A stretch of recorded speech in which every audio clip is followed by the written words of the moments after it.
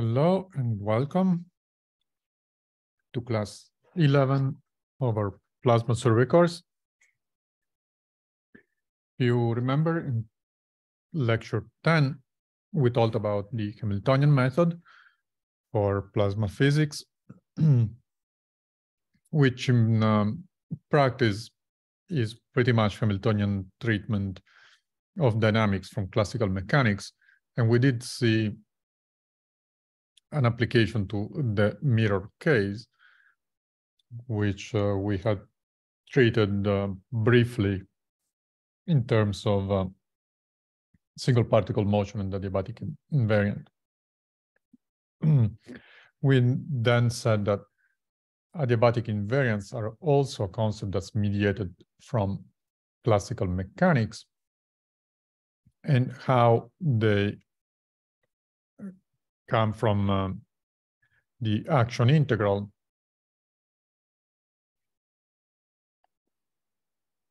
J, that's an integral over closed or an oscillation for a periodic system of P generalized momentum in the Q generalized coordinate. And if the motion is not quite, but almost periodic, this quantity is what is called an adiabatic invariant, and it's not quite constant, but it's almost constant. Now, we can think back of about the motion of a single particle in a mirror field. And we can realize that there are three types of motion that are about periodic. Okay, I'm not going to try to draw a picture, but I'm at least going to type something about this type of motion.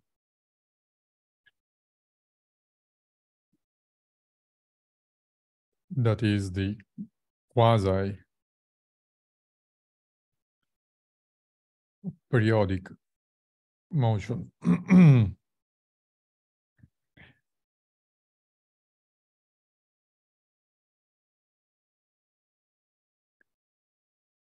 Well, the first one is the gyration around the magnetic field lines, gyration, or if you prefer, cyclotron motion. And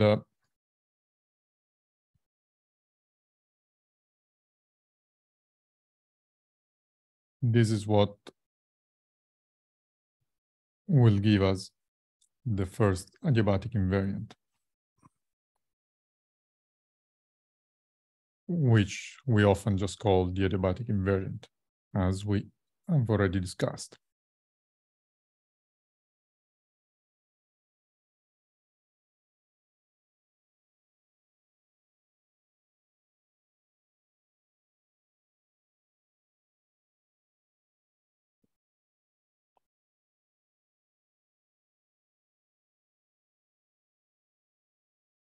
The second type of motion is the bounce motion that occurs because of the mirror reflection points. As we've discussed in not much detail, really, a particle moves from a region of lower magnetic field to a region of higher magnetic field, gets reflected, so bounces off and starts moving back. If the machine, as it normally is the case, has two regions of high field, on opposite sides, the particle will get to the opposite end, bounce again, and move back and forth. But that bounce motion is, at least from the point of view of the simplest description we can give a periodic motion, in reality, then we have to take into account drifts, but to lowest order in the frequency of the bounce, which is called the bounce frequency, that's also a periodic motion.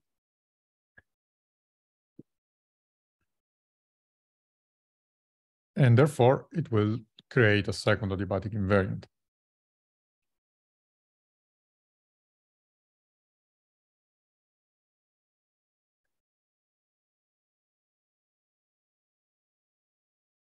I wish I knew of a trick, if there is one, to not have these things appear.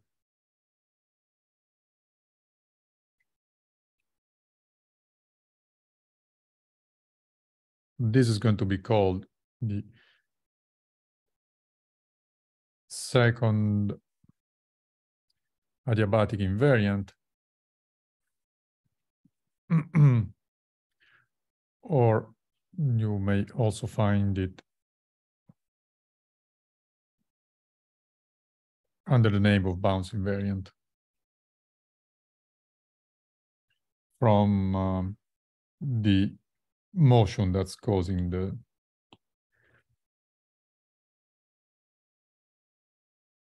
invariance.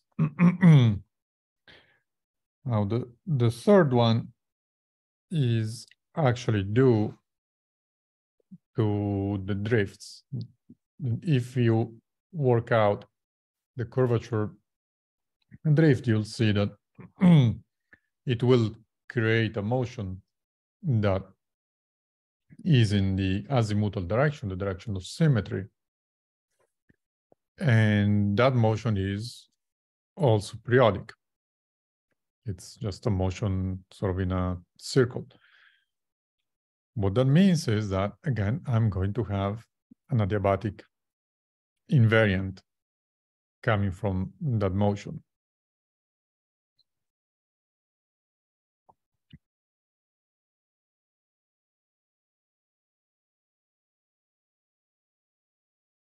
And this is going to be called the third adiabatic invariant.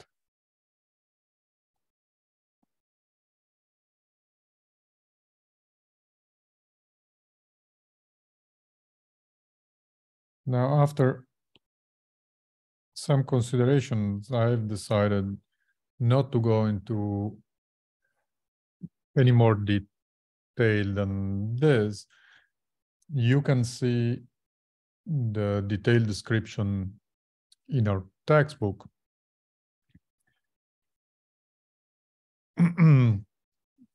That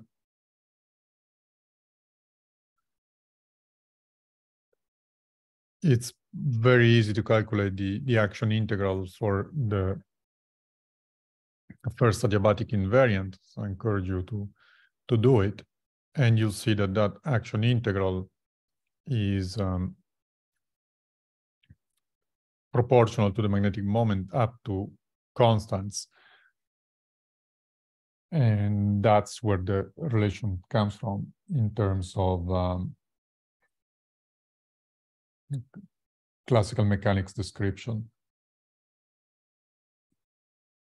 For the other invariants, the integrals may be more complicated, but the concept is exactly the same. A couple of things to mention: bounce invariant and, well, let's start from the bounce invariant. That also exists for fusion experiments such as tokamaks. That is, the description of a mirror field is not an end to itself. It gets applied, what the results that we're obtaining get applied to more complicated geometries like the tokamak geometry. This bounce invariant is going to be present in tokamaks 2. We're probably not going to encounter it again, but I wanted to emphasize that it is there. It is also there for other geometries and other systems, such as the magnetosphere. In the magnetosphere, there is a dipole field, which is stronger closer to the poles of the Earth and weaker farther away. That's pretty much the prescription for a mirror field. So that bounce invariant also appears in the magnetosphere. And so does the drift invariant. Long story short, we are describing these properties of charged particles in a plasma under very simplifying assumptions for the geometry of the field, but the results we're obtaining are in general applicable to more complicated geometries.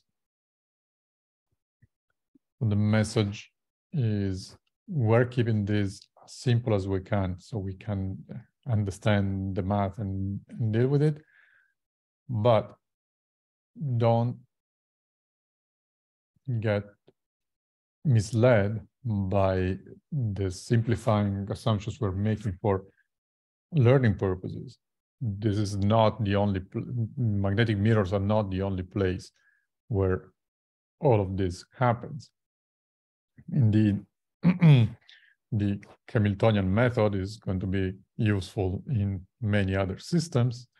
The 3 adiabatic invariants are going to appear in other systems as well. So always come back to the simplifying assumption we're making here to understand the motion, the physics, the math more easily, but always be aware that that's not the only place where all of this can happen. And with this, we're going to close our discussion of these invariants, and we're going to close our discussion of Hamiltonian treatment of plasmas. This was very brief. This is a very big field. It can teach us very many things about the plasma, but again, this being a survey, we can only do so much, and we have so much we want to talk about. Now, the next topic that appears in our textbook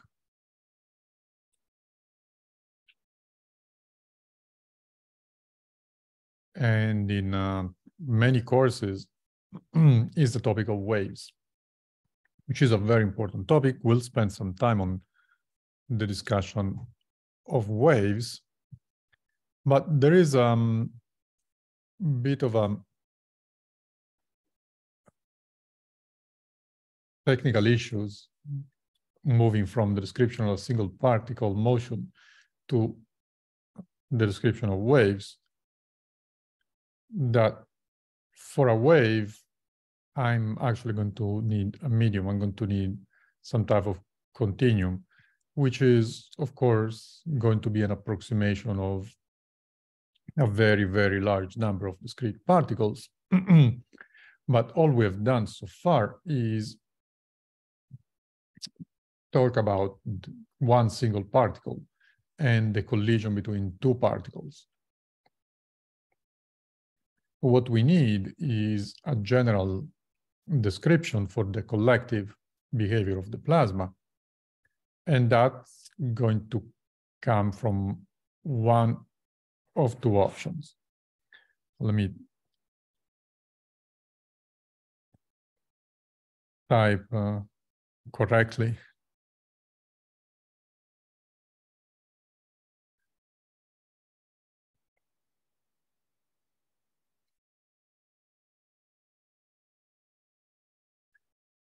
what we can do is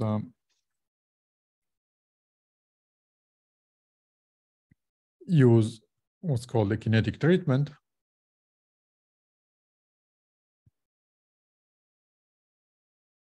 or use what is called the fluid treatment. Now, the kinetic treatment is similar to what you see in statistical mechanics. Is the description and calculation of the behavior of the distribution function for my species, ions or electrons. I'm going to have one for each. While the fluid treatment deals with averages. It's going to tell me things about densities, pressures, velocities. The kinetic treatment is more detailed, but it's also more challenging mathematically. And it may also be less physically intuitive, make it harder to interpret the meaning of the whatever results we're obtaining.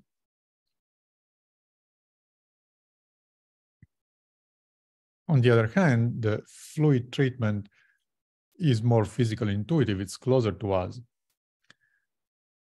But for both of them, really, we have to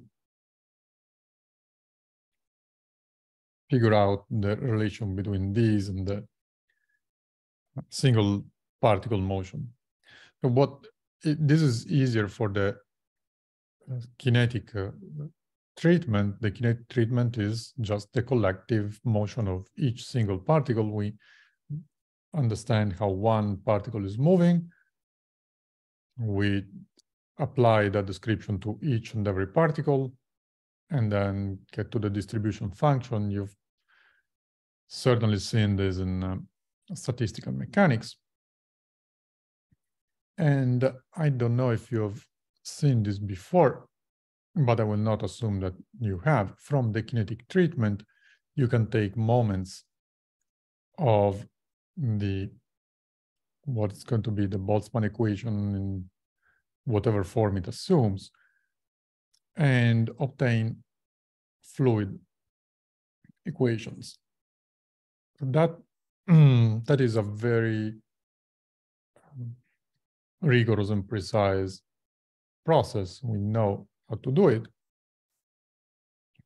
But you may also know that the fluid treatment of, fluids, not plasmas, has been in use before we learned the math of the kinetic or statistical treatment of fluids,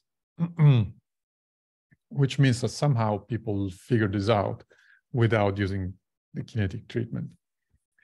Now, I've come to understand that actually fluid dynamics is not a standard course in everybody's background. So I will not assume that you've ever seen fluid dynamics. What I'm going to do is to show you how fluid dynamics equations how fluid equations are derived. Starting from physical intuition, this should be pretty straightforward, but it's going to take us a little bit of time. And then we're going to have a good, understandable, hopefully convincing foundation for our fluid treatment of the plasmas. And we'll take it from there to proceed with our learning about the physics of plasmas.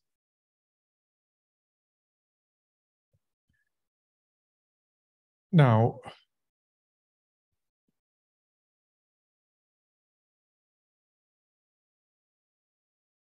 actually,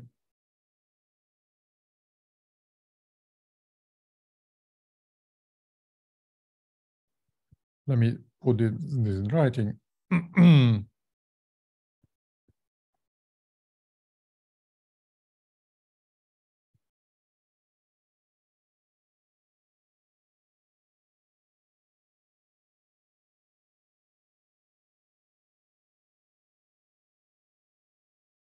This is going to be perhaps a little bit more than physical intuition. There is some math involved, and we're not going to take any play any dirty tricks.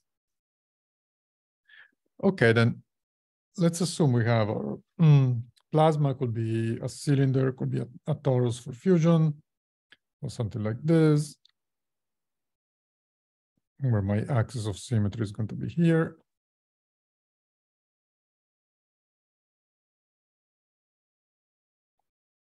And I'm going to take now a fluid element inside that plasma.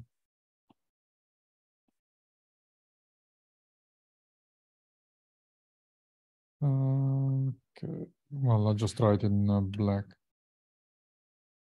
Just remember that I don't have easy access to that red color, but understandable enough, I hope.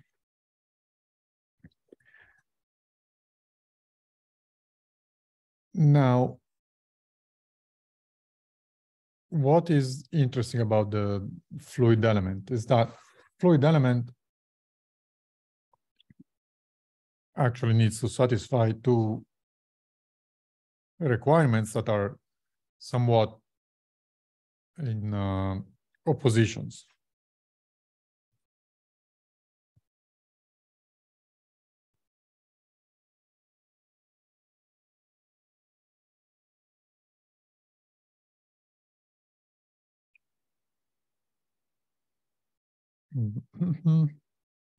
My fluid element needs to be small enough. Here you go.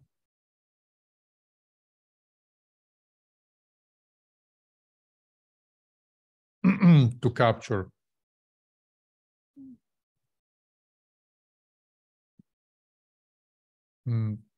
the small scale behavior of the plasma.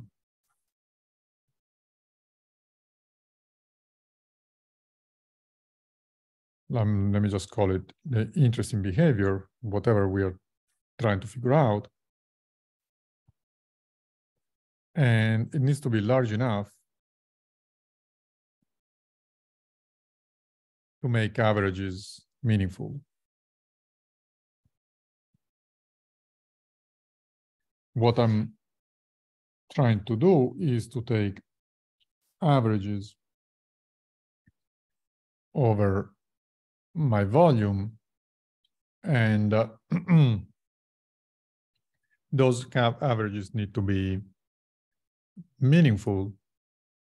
That means that I need to have enough particles in there.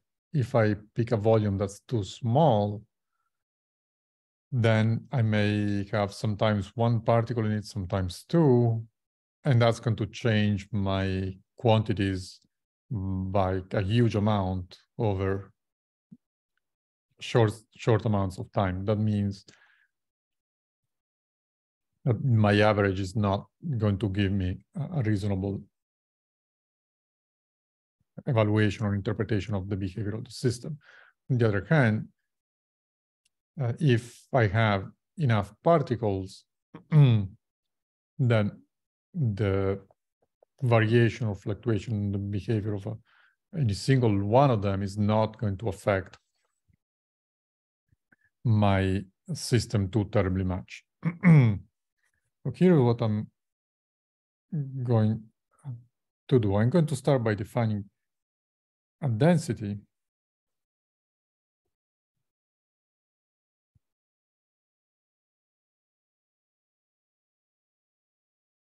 And that's going to be n with subscript e. Let's see if I can make the subscript. Shouldn't be too hard, right?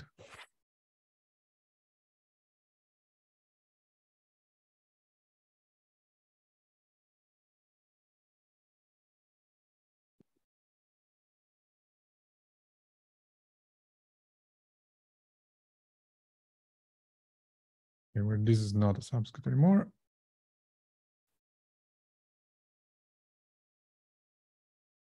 And I'm going to give a definition of that as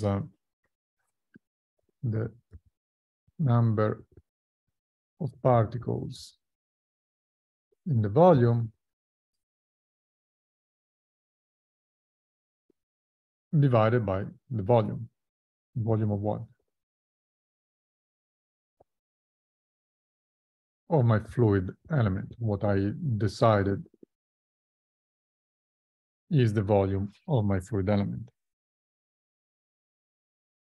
Oops, sorry. Ended up under the keyboard.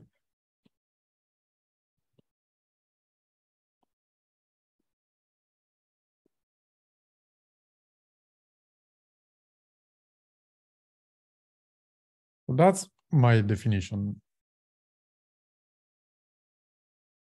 Now, what about the subscript that I put in there? I'm specifically thinking of electrons. Why? Well, why not? I'm thinking of electrons, but I could be thinking of ions. It doesn't really make any difference to speak of. The treatment is going to be the same, but of what I want to be aware of is that I'm going to have, because of quasi-neutrality, I expect to have the same number or close to the same number of ions and electrons in any fluid element, but the equations that describe the motion of the electrons and of the ions, even though they're the same, they describe the motion of different quantities. In other words, if I have a velocity of the electrons, that's not going to necessarily tell me anything about the ions. It's going to tell me how the density of the electrons is going to change. And then that's going to be related to how the density of the ions changes through the whatever mean of communication ions and electrons have. Well, this I can run out of space.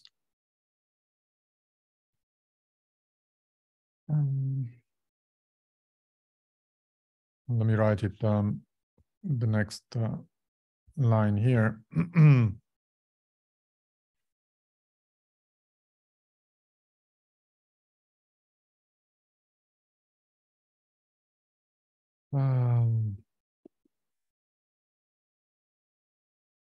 Okay, Microsoft making no sense. That's, we're pretty used to it.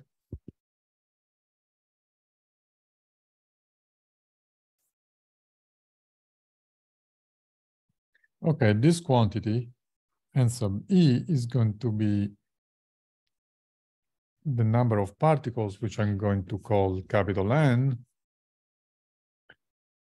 sub e, what I have above, divided by delta V. That's the symbol I'm going to use for the volume. I'm going to use delta V to remind myself that this is not the volume of the plasma. This is the volume of the fluid element. If I see capital V, I may get confused and think, okay, this is the volume of the whole plasma. No, it's the volume of the element.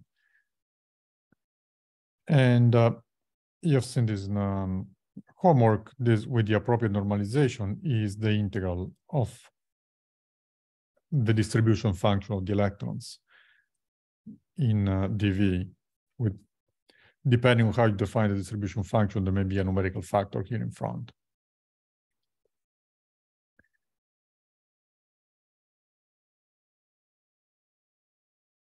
So the first expression with a number of particles divided by the volume tells me, pick your volume, take a picture, go in your picture and count all the particles. The second one is going from the continuous to the smooth description, sorry, from the discrete to the continuous and smooth description. And that transition, as you've learned in Calculus 1 probably, makes sense when capital N is big enough.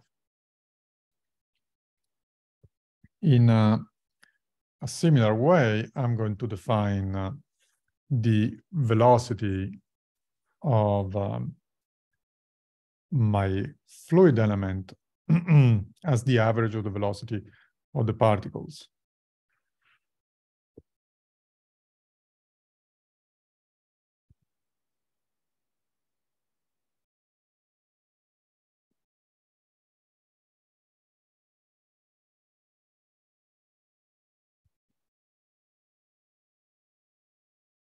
See if I can make this work.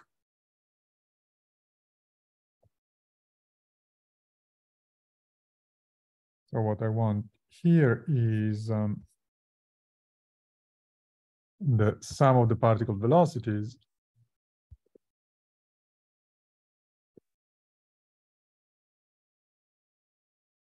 divided by the volume again.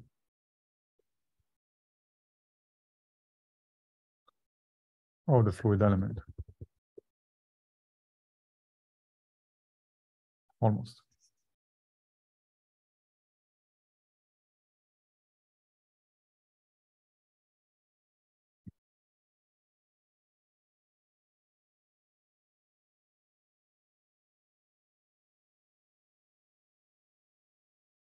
Oh, and this, just to be clear, is a vector.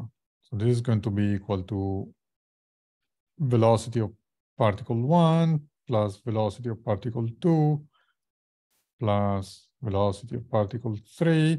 Let's say I have 10,000 of them. So just give me a couple of years and I'll be done writing. Okay. Sum of all of them. Divided again by delta V. Wow, sorry. I made a logic leap and wrote something that's completely stupid. Let me fix it. Logical leap. Okay. What I meant to write here is that I need to divide by the number of particles. I'm making the average of the particle velocities.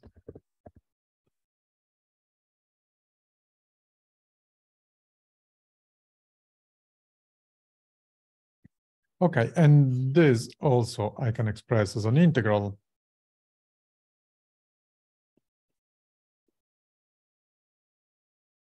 One over n sub v of the integral over all space of v vector distribution function in dv.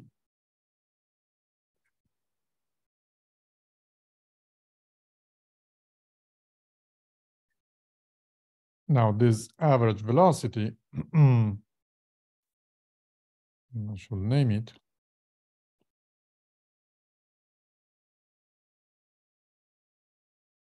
Again, only contains information on the average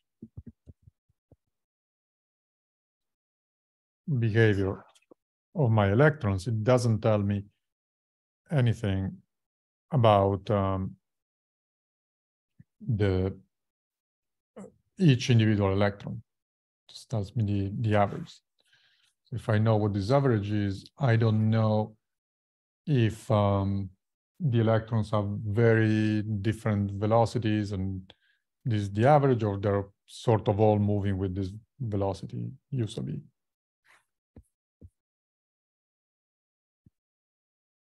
And in a similar way, we'll see it in a moment, or maybe in the next lecture, you can obtain similar quantities, similar expressions for pressures, temperatures, and other things. Now,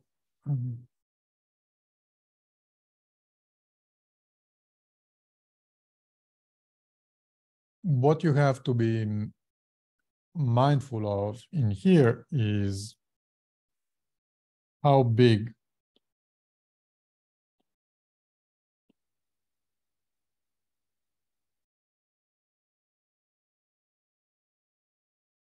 my volume is going to be.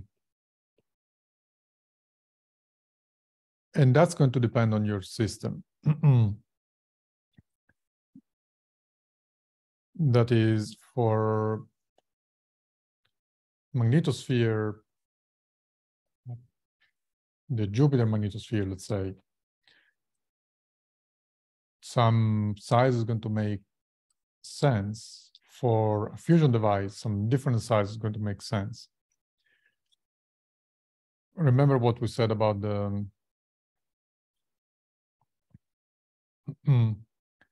statistical description. This is going to make sense if I have enough particles. What enough particles is maybe a matter of taste, but in general, you can be pretty sure 1 is not enough, and probably 10 is not enough either. You want them to be maybe in the thousands. Now, I'm only going to give you one example, and I'm going to ask you to perhaps figure a different one out. And the example, sorry, that's what I do.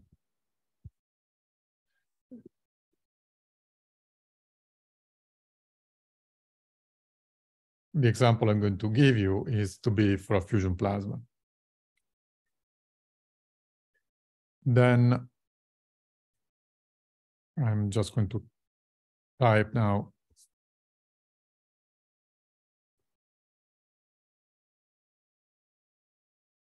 N sub E is going to be of the order of 10 to the 20 meters to the minus 3. So I'm going to have 10 to the 20 particles in a cubic meter.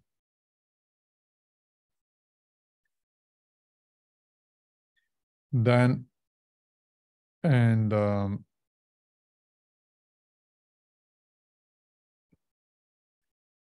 let me call it the size of the machine or the experiment or whatever.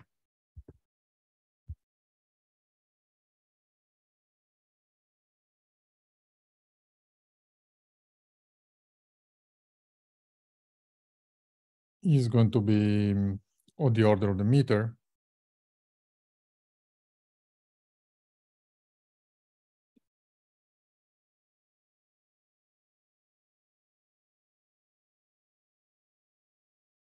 Then I can say, well, if I take delta X to be, let's try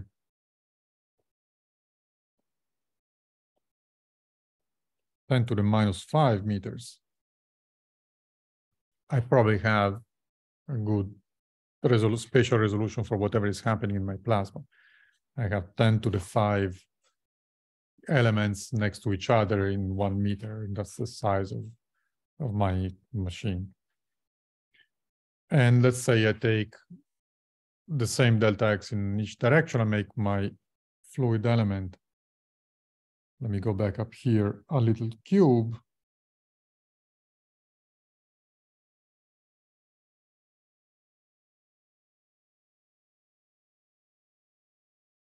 I'm deeply impressed by the beauty of my drawing here.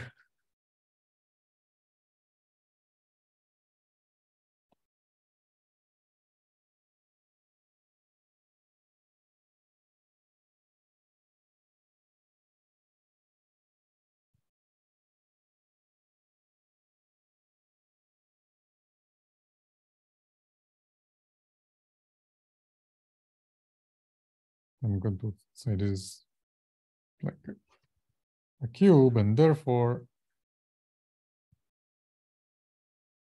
my delta V is going to be, or the delta X, the size of delta V is going to be delta X cube, or 10 to the minus 15 meters to the minus 3. And this is not terribly hard math. That gives me that the number of particles in a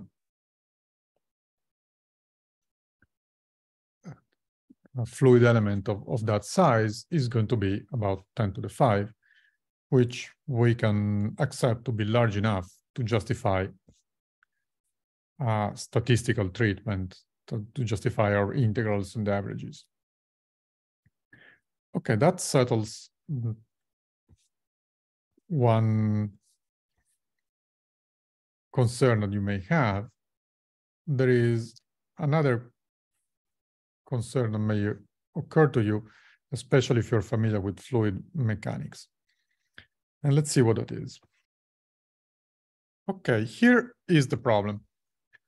You may know from fluid mechanics that a fluid element is a constant that makes sense because of collisions. What makes a fluid element meaningful in a fluid is that each particle in that fluid element will not be able to escape the volume the fluid element is originally defined in very easily, because as it travels, it will collide very often with the other particles in the fluid element, and therefore, on average, will move very slowly with respect to the motion of the collective fluid element. However, we have seen that in plasmas, collisionality goes down with the temperature as the temperature goes up. That means that, especially in fusion plasmas, many behaviors, many properties are essentially collisionless. The plasma is not dominated by collisions. And that's the exact opposite to what we should have to properly define a fluid element. The question then is how does the fluid description still make sense, or does it? It turns out that this still works. And the reason why it works is that what matters for the fluid description is not what gives the coherence to the fluid element, but rather that there is a coherence.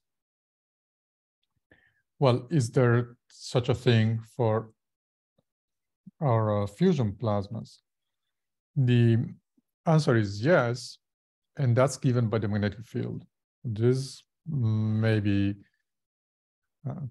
puzzling, but we have actually learned that each particle is not going to be able to move freely across magnetic fields. Therefore, the motion across magnetic fields, the perpendicular motion with respect to the direction of the magnetic field, is tightly constrained for each single particle, in the same way as it was for each single particle in a fluid element for a fluid, not a plasma.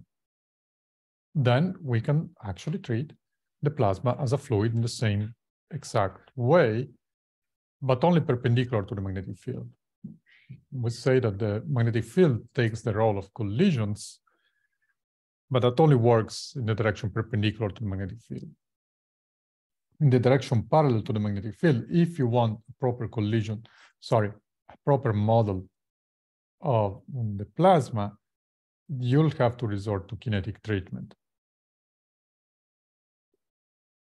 There are ways around this, hybrid treatments.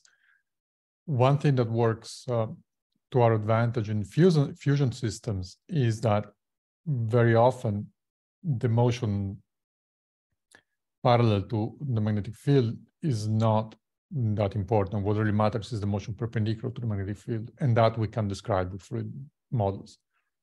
But still, you have to be mindful of what the limits of applicability of the model are. At any rate, the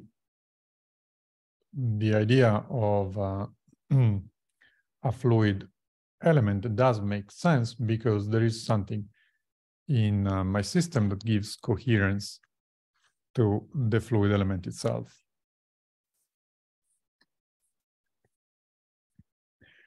Now, the next thing I'm going to do, may not be able to finish today, is to give you an idea, maybe, well, let's try to be careful with this first equation that we derived, it's the equation for conservation of mass. Perhaps we can then move more quickly with a conservation of momentum.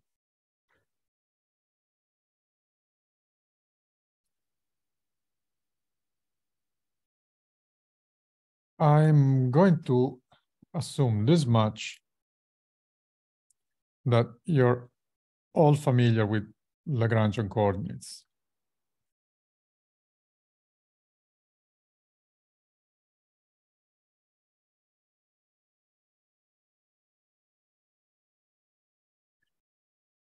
And that's what we're going to use. And then we're going to transform back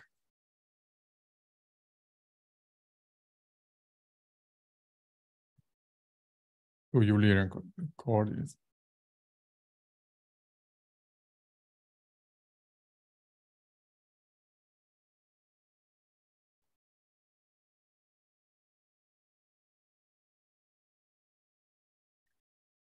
This is pretty standard. That's the way, it's just the way that works best.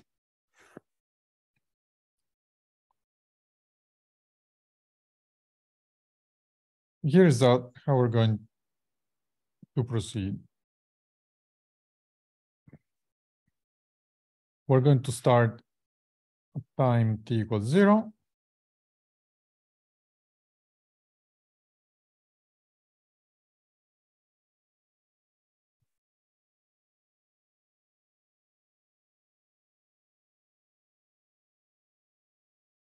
And look at what the number of particles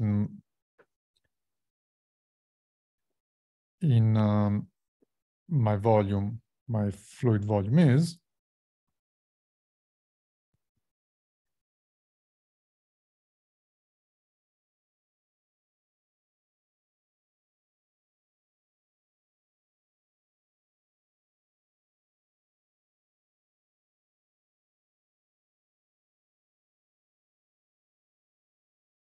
The number is going to be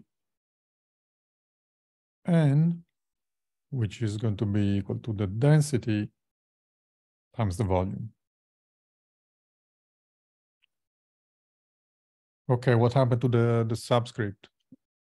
Here I'm going to be generic. This could be ions or electrons. We're going to mostly be talking about the electrons just for clarity, but it could be any species. And for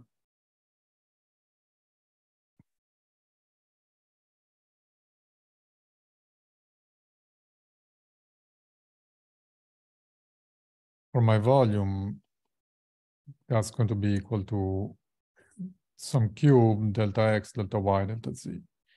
I can start assuming that they're all equal, but then let's see what happens. They may actually change in different ways.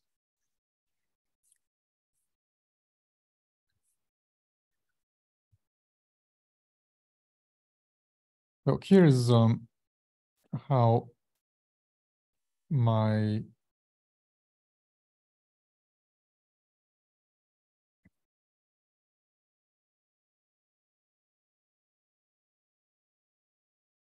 it's not quite what I wanted to do. Sorry about that. Go away.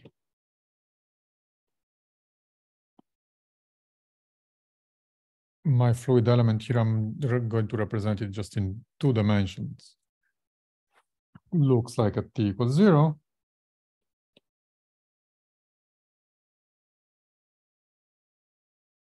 Then it moves somehow And at a later time, it may look a little different.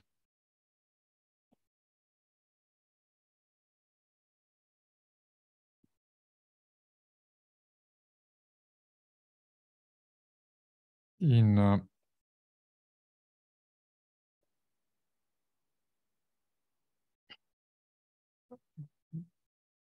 the frame of reference of lab. This is some time t1 greater than 0.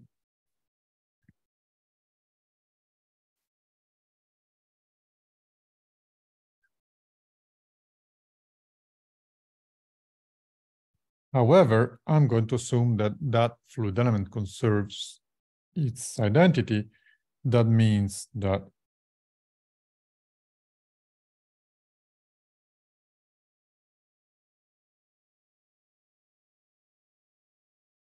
the change of number of particles in the fluid element is 0. The number of particles in the fluid element does not change.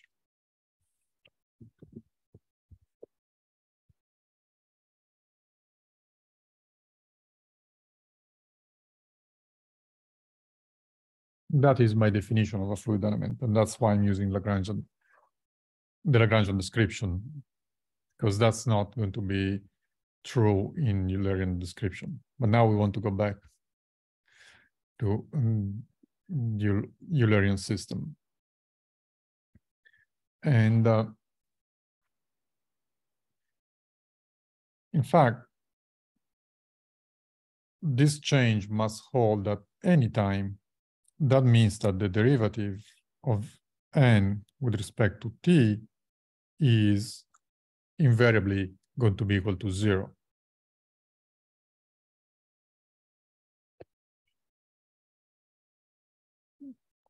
Now, since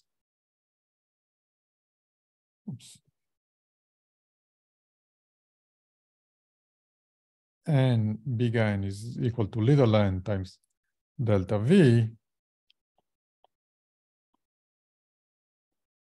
then dn over dt is going to be equal to delta V times the derivative of little n with respect to t plus n times the derivative of delta V over dt.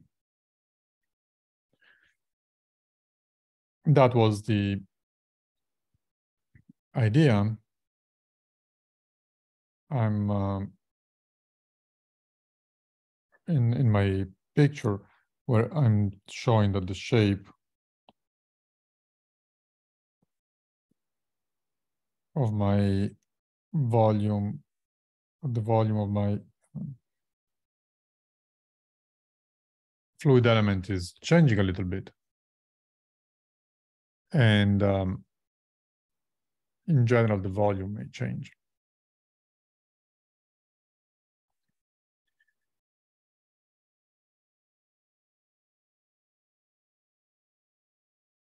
Now let's work on the last term.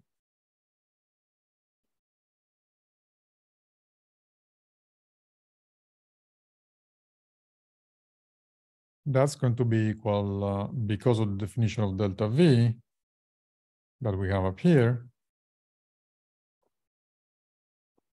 delta Y, delta Z times the derivative of delta X over dt plus cyclic permutations, delta X, delta Z times the derivative of delta Y dt plus dx, delta X, delta Z, no, delta Y, derivative of delta Z over dt.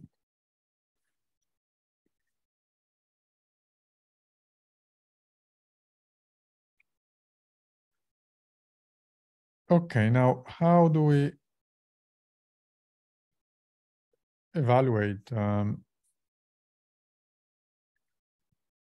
these derivatives? Let's see, we should have time at least to do this much.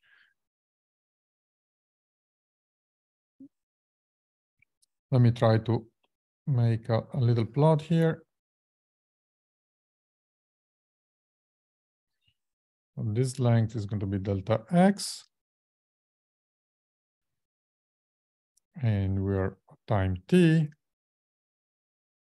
And then I'm going to have, could be the same shape. It's never going to look exactly the same, but it's something like this. Here are my coordinates x1 and x2. Here my fluid element, remember the averages. Let me make proper arrows here. Come on.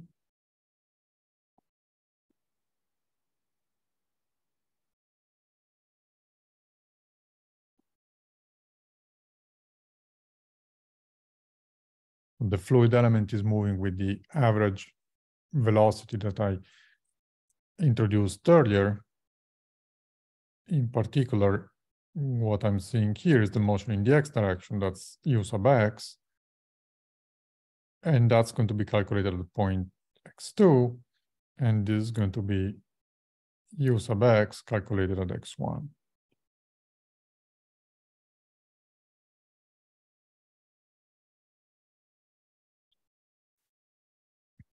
Then if I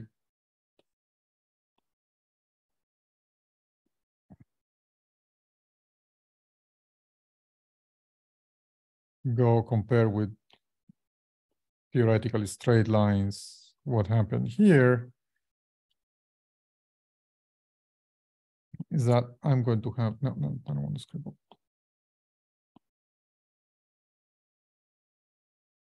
Oops, wrong pen.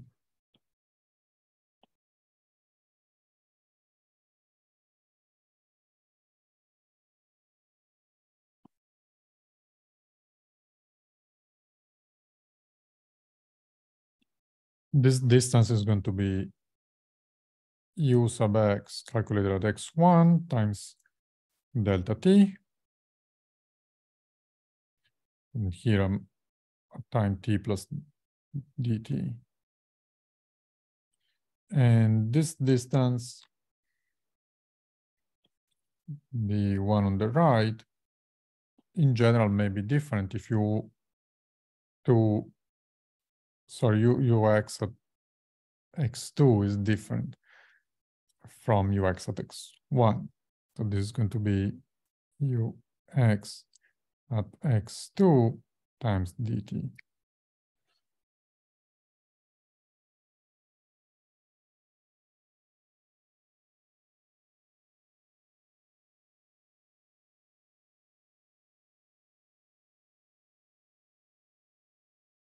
Now,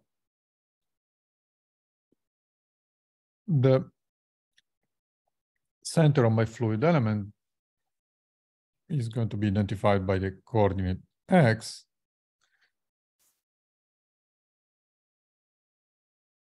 And therefore,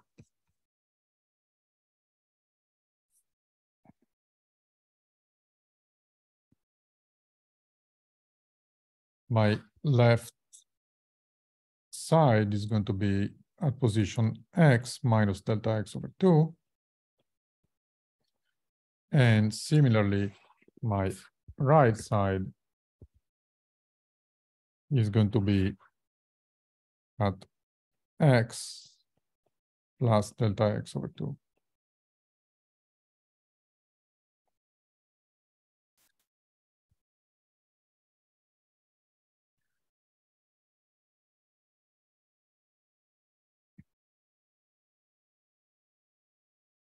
Okay, we're almost there.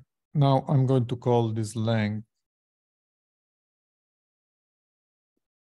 delta x prime, delta x nu, and let's see what it's going to look like.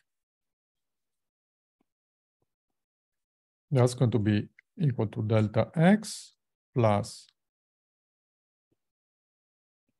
ux x2 minus ux x1 times dt. And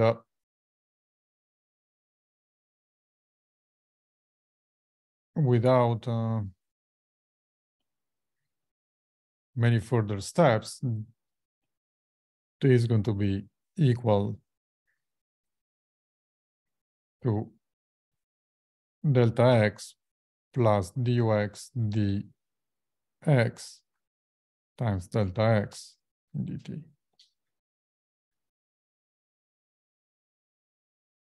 Or the derivative of delta x over dt, that is delta x prime minus delta x divided by dt, is nothing else than dux dx times delta x. And you get the same thing for all the other ones.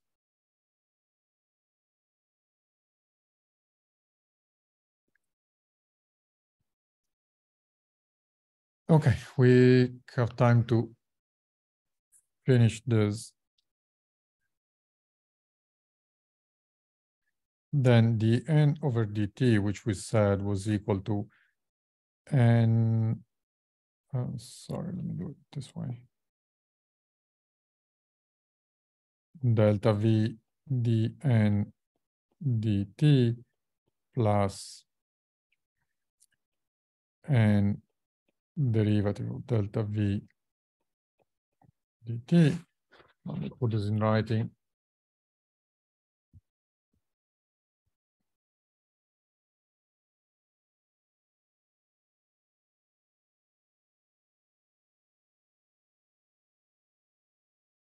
That the same thing is going to work for y and z. I don't need to do it 3 times, I hope.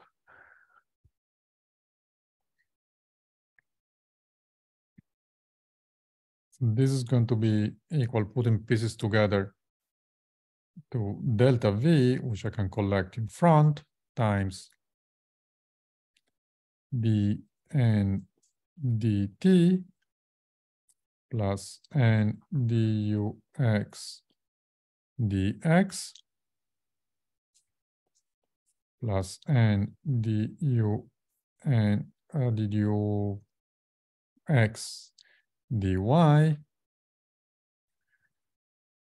plus n duz dz, which will look familiar, is delta v times dn over dt plus n divergence of u. And this is equal to 0.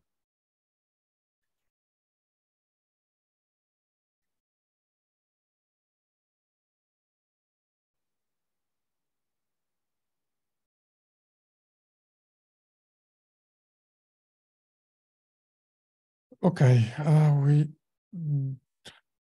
just need